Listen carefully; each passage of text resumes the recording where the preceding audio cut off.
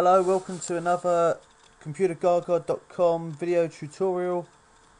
This tutorial will look at using conditional formatting to format the cells that contain a birthday that is happening this month.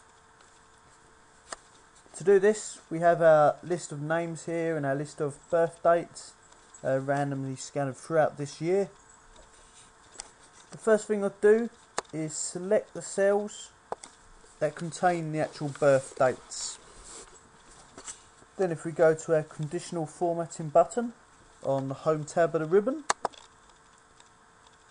I'm going to come down to the option for new rule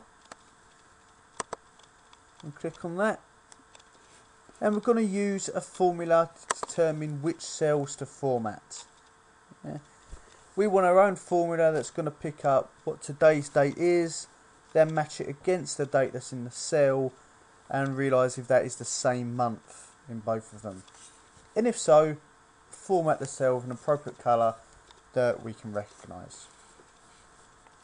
The formula we want, let's move this box out of the way actually to start with so I can see what's behind. But the formula we want will be equals function called month, and the argument for that function is going to be B3. So our start is to equals month B3. The month function will find out what month is mentioned in cell B3. I'll keep B3 as a relative reference so that even though I'm only referring to B3, really I'm referring to each cell in that column. So B4 and B5 and B6 and so on also. I'm going to put another equals in there and type month again, and this time within that month function, within these brackets, I'm going to put the today function.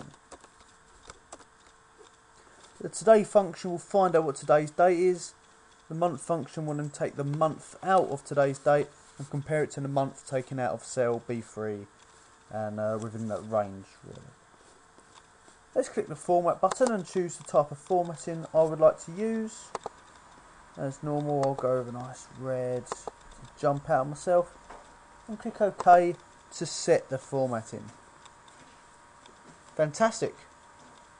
You can see that's worked. It is the month of November at the moment, 2010. You can see that out of all them cells, B8, which contains the 23rd of November, is formatted appropriately.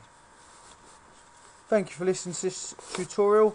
Look out for more tutorials at ComputerGaga.com, or alternatively find us on our YouTube channel or on Facebook for more news and information.